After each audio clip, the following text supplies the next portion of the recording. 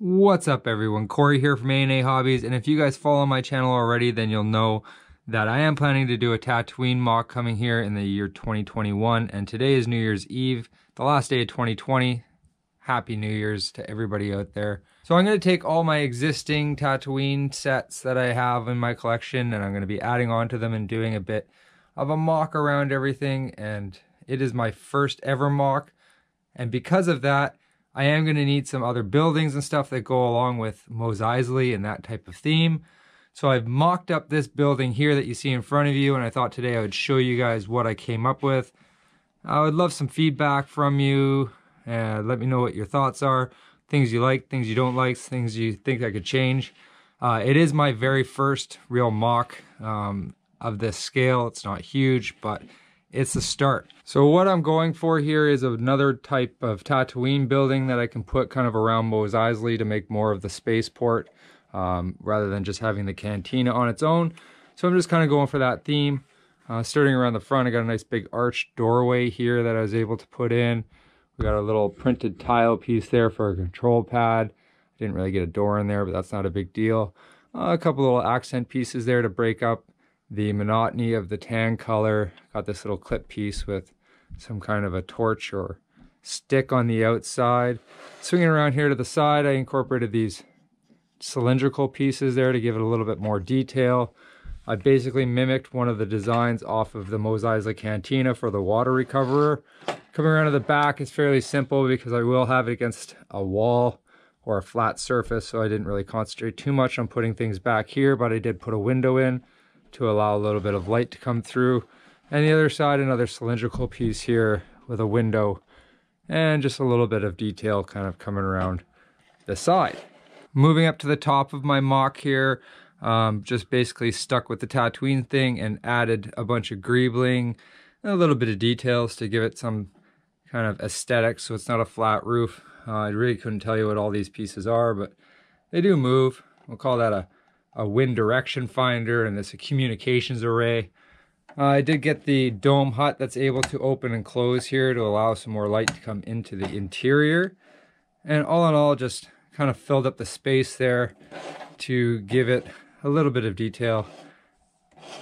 And I'm happy with the way it turned out. So if you take a little look into the doorway here of this MOC, you can see that I do have a bit of an interior in there. And to access that interior, I put it on this hinge, which a lot of sets will have these days.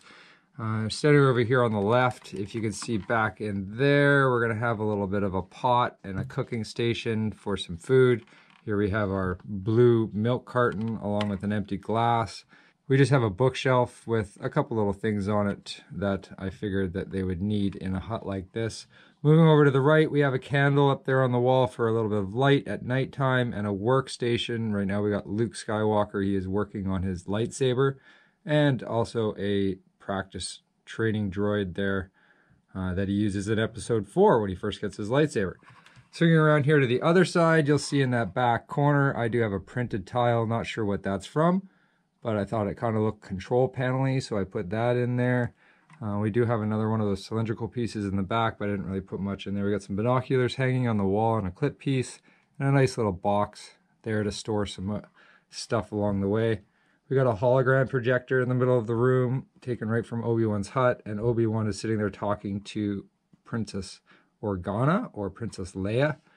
We have a shelf in the back that just holds a little bit of things that they may need, some tools and whatnot, some oil cans, and a little clip piece holding what will be a light on the back, along with a little table here with some detailing. So that's the interior that I was able to incorporate into this. Again, nothing is permanent. I am able to tweak and modify this as I go. But for now, it kind of got the point across, and I'm going to be doing a whole bunch of these styles of buildings because I do need probably 8 or 9 of them to surround Mos Eisley. So this is the first one that I was able to come up with. I'm pretty happy with it. I know I'm going to be getting better along the way.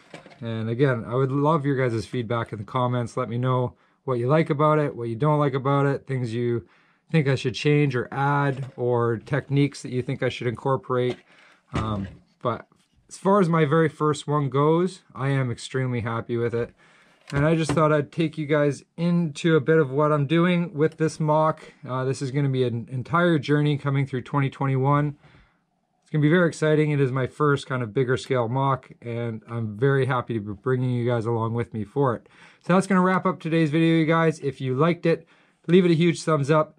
If you're new to the channel, don't forget to hit that subscribe button so you can follow along with my MOC starting journey. I want to thank everybody for staying with me through this one. Thanks, guys. We'll catch you on the next one. Happy New Year. See you guys.